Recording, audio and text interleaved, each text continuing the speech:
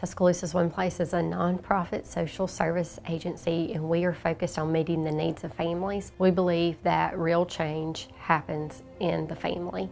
So in 2013, I met Chris Gunner, who works at Buffalo Rock Pepsi, and we were taking on the biggest fundraising project we've ever done. It's the Tinsel Trail, and we still do it. But Buffalo Rock was one of the leading sponsors. They came in early in the game and supported us, and he has been with us since 2014 on our board. Buffalo Rock always strives in their employees to get involved in the community and give back, because we feel like that is our tithe. I saw Chris's work ethic, and I knew what a family-oriented person he was. Amanda and her staff are selfless. There's no doubt about it.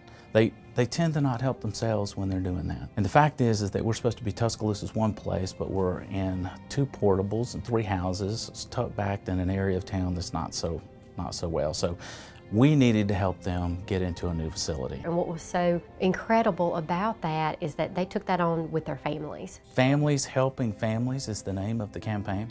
And that's so important to us, and it hits close to home with our values. I think Buffalo Rock's mission mirrors our mission, and that is to bring premier services to the community. We believe it will pay back to us if it's not just directly in profit and sales, if it's helping back the families that will work for us, or the families that are currently with us, or our families in the future.